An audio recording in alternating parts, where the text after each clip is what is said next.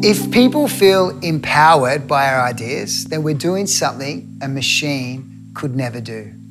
The best ideas are empathic. They connect with people and they empower them. Over the years in design, we started talking about UX, which stands for user experience.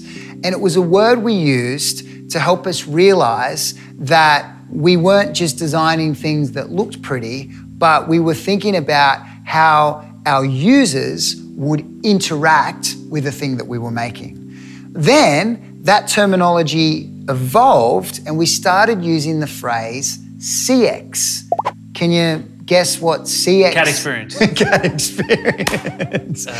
It actually stands for customer experience. Oh, yeah. Because we realized, hang on, we're not just building things for users, we're actually building products and things for people to use in the context of a larger customer relationship with lots of other different touch points. But now our design terminology has evolved again and we're using the phrase HX. Can you guess what that stands for, Cat? Horrible experience. Horrible experience. Why would you design that? It actually stands for human experience. Oh, okay. But at the end of the day, we're slowly realizing we're not just building features, we're connecting with people. The best design is empathy first, empowering design. The word empathy comes from two Greek words combined together. Em, meaning in, and pathos, meaning feeling. So empathy is standing in the feelings of another person. Huh. Okay. Well, bear with me. But I can literally become one with you through feelings, okay? I'm just gonna put myself over your face for a minute, okay? Okay, be calm, Greg. I'm becoming one with the Greg. I'm feeling so human. Oh, I'm so hungry. Oh, I'm always so hungry. Flying through the sky, I'm a beautiful bird. Oh, this is such fun. Helicopter pilot.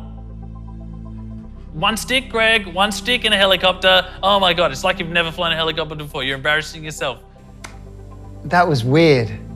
You can't just take over me like that. I'll do it again at the drop of a hat, at the drop of your hat, Greg. Whenever we're coming up with ideas, it's really important to know who they're for because people don't make decisions based on the logic of our idea.